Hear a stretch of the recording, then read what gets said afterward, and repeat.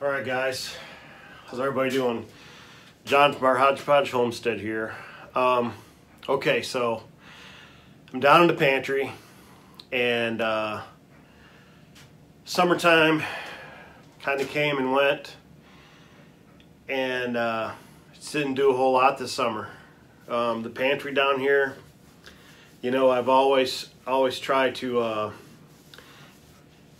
you know, that old saying goes, everything's got a place and everything's in its place. Well, that got away from me this summer. I don't know why that always seems to happen, but anyway, I'm in the pantry. I'm doing some rearranging, some organizing. The pantry chats are going to come back. I'm going to try to put them out for Sunday mornings. So we're going to get back on track with that. And yeah, so let's get this thing organized a little bit back here, huh? So what I really want to do is, let me take you back here so everything isn't quite so little. Yeah, there we go. So when I first came down here today, I really noticed that I had a bunch of stuff just being put right here. So I really organized a lot of our soaps, our dental items, floss, dental picks, toothpaste, toothbrushes. Got all that here. I've got our bar soaps in place, and then some, you know, Heather really likes her lotion there. The next thing I really want to focus on are a lot of the cooking utensils that I have down here, and I guess you really can't see that right now, but let's tip you down just a little bit more. Am I going to be in here? Yeah, I'm here. Okay. This down here, that's the next thing I really want to focus on. My son moved in with us this summer, and I hadn't seen him for a long time for, you know, family reasons. But he worked for a company called Perigo near Grand Rapids, Michigan, and they've got a great program there for employees where they can buy lots of different types of medicines and things like that for pennies on a dollar. So he really hooked us up with things.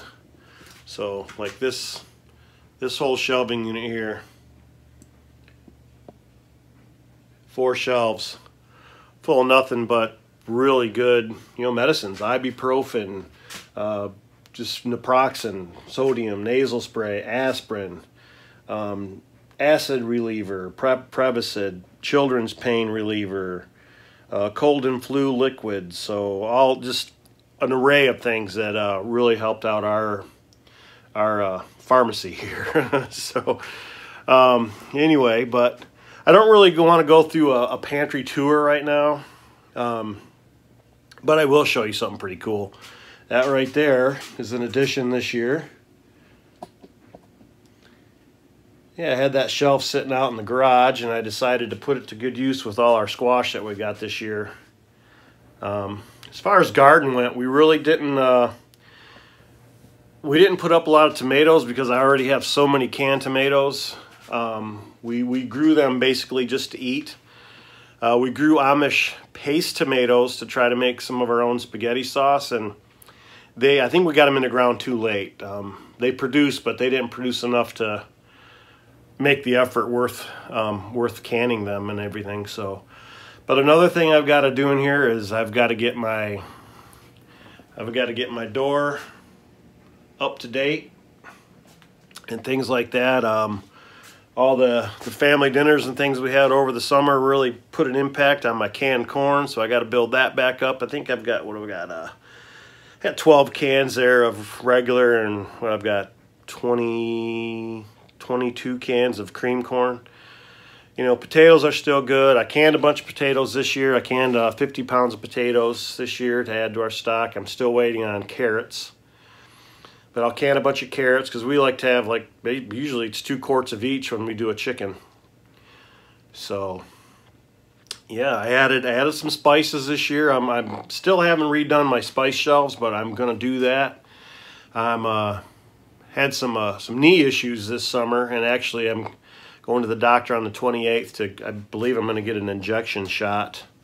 I would really just as soon have a whole knee replacement while I'm healthy and everything, but he wants to wait till I'm 58, so I guess he wants to wait till I'm 60 or 61. He said 3 years, but I don't know. We'll see how that goes. But that's kind of holding me up a little bit and dampening my my abilities to move around. But we're rolling. So yeah, so I'm going to work on this shelf here, and I'm going to move all those vinegars back into that corner. So that'll open up this whole shelf here. And yeah, so that's where we're going to go. I did harvest quite a bit of oregano this year. That's all dehydrated oregano. This week I'm going to be dehydrating, well, I'm going to be picking rosemary and sage and lemon balm. I'm going to try to get my mint harvested so I can have good mint teas this winter. So yeah, and we've been doing pretty good on getting our jar lids. The wide mouth have been a little tough to come across, but we actually found 3 when we were down in Virginia last week. Picked them up. But yeah, the small mouths or regular mouth are pretty much always there. Well, not always, but when they are, we buy 4 at a time. I don't go in there and buy the whole box. You know, I don't need to buy the whole box. Now, let me tell you what. If I didn't have that store right there and there was a whole box, I'd buy them. That's just how it's got to be, you know, and that's how you got to treat it too, because shelves are bare, shelves are empty. Mustard. Just the other day, we were out of mustard. We were grocery shopping. They didn't have any mustard. They didn't even have cheap mustard. Why is mustard an issue? So we got 4 mustards now.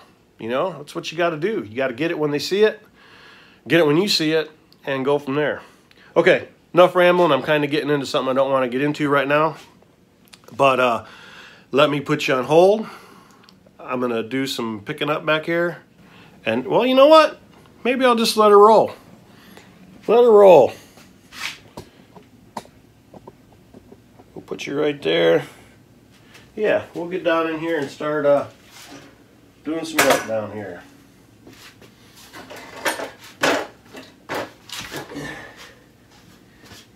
Yeah. So I know that it was super, super hot here in Michigan.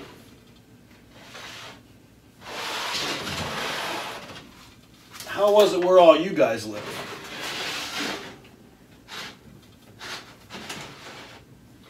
It was so hot up here for me that I couldn't do much outside this summer. You know, our garden did great once we didn't have to weed anymore, and you know, the weeding was a couple minutes every morning. And then once those plants kicked off in those raised beds, there was hardly any weeding at all,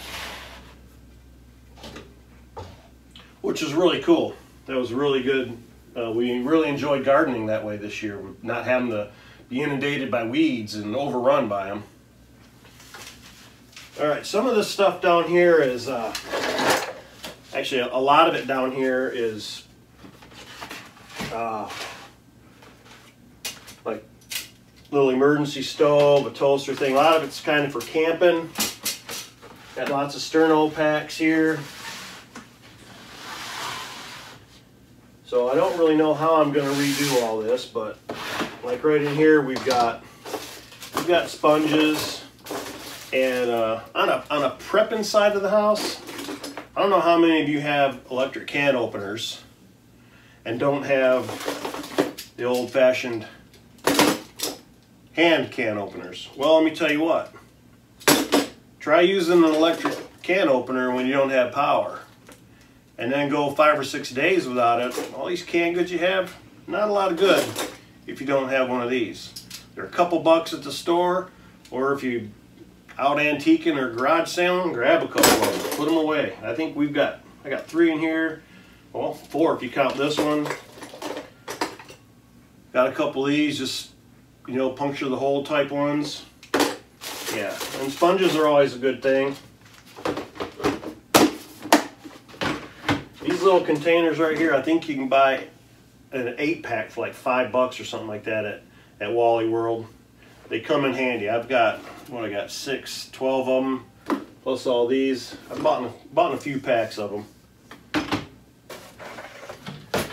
And here, this is just basically stuff I took out of our drawer in the kitchen so that we could open and close it without a battle every time.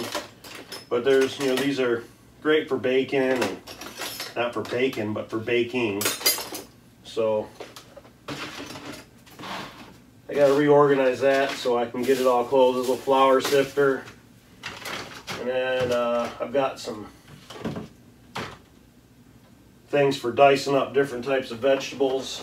To be honest with you, I'm probably going to get rid of them because I never used them. They're, you know, I just soon use a knife and cut up the veggies and go that way.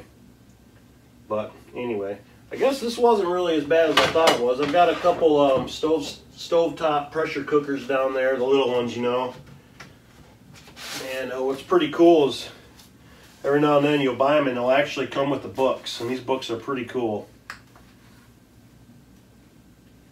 Yeah, this one says, Heather and John still looking for weights. So they were still looking for the weights for those. I think we got that from my sister-in-law's mom, which I also got two of my large pressure cookers from. And last year when I got them and COVID hit, I couldn't get any parts for them. Well, you know what? I've still not been able to get parts for them, like the pressure rings, the seals, and things like that. They're still, that's just something that's still really hard to come by. I don't know why, but it is. So I'm going to put all these back here so I know where they're at. And I'm going to move this over here. Takes up less space that way. Move this one up here. I'm good with that. Okay, these. This is all stuff that I don't get into very often. I just want it to be kind of not put away so you can't see it. Just, you know what I mean. I guess I don't even know what I mean, but just, it wasn't looking the way I wanted it to look earlier. Now it's looking a little better. And like I said, organization, getting back to it. I don't know if y'all know, but I keep all my jars in these pop containers. You can go to any one of your little local convenience stores. They've got them stacked up by their back doors. Just go in and ask them, hey, can I get a few of those? You know, normally they'll just give them to you. That's what happened with me. I've got a bunch of them. And I actually told one guy when we were moving, I needed them for all my jars. And I said, yeah, I'm moving, you know, jars. That's what I'm doing with them. And he goes, okay. And I said, when I'm done with them, I'll bring them back. And he said, you know what? Don't even bring them back. So he pretty much just let me have them. So, but anyway, yeah, just cleaning this place up down here. Oh, these can go back in here. I should actually, I've got one of these little fold-up stoves right here. This is super cool. You can use it with the what are those things called? The sternals. So these just kind of fold up in here like so. Flip her upside down.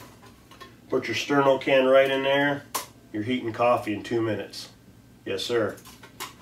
I got these from my wife's grandma when she passed away. They were actually doing some pretty good prepping. We got lots of just plain white candles for light. We got this. I got several of these. I believe I got all that sternal from them too. So they had it in a big tote, and we went through it all and disseminated it out and about. I think my candles are down there. Excuse me. Another cool thing I got, I think I mentioned it last year, was we bought a label maker, and that's come in real handy. You know, my wife Heather kind of laughed at me because I even marked our label maker thing, label maker. But anyway, it's got its place right down here. So, yeah, one thing we grew this year was chocolate jalapenos. So I dehydrated them right there. They're whole ones. But then up here, chocolate jalapeno powder. Look at that. Yeah, pretty cool, pretty good. We did Santa Fe hot grande peppers. Powderized a bunch of that. I need to get some more oxygen absorbers and get them in here because they're starting to get a little bit, probably just from humidity and stuff like that.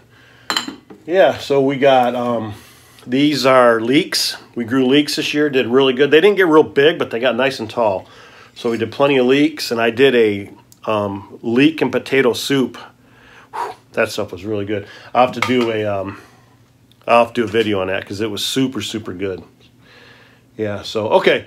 I'm going to cut this short, and when I'm all done, I'll show you guys the differences and things that we did down here. But anyway, all right, guys, we'll catch y'all later. You know how we say here at Hodgepodge, we like an organized pantry, and you should too. See you later.